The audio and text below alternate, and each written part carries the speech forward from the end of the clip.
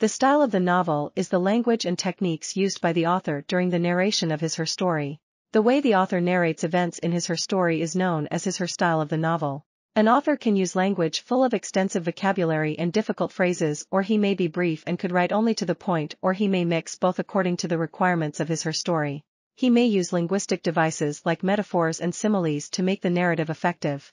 All these factors make the texture of the narration that has an impact on the readers.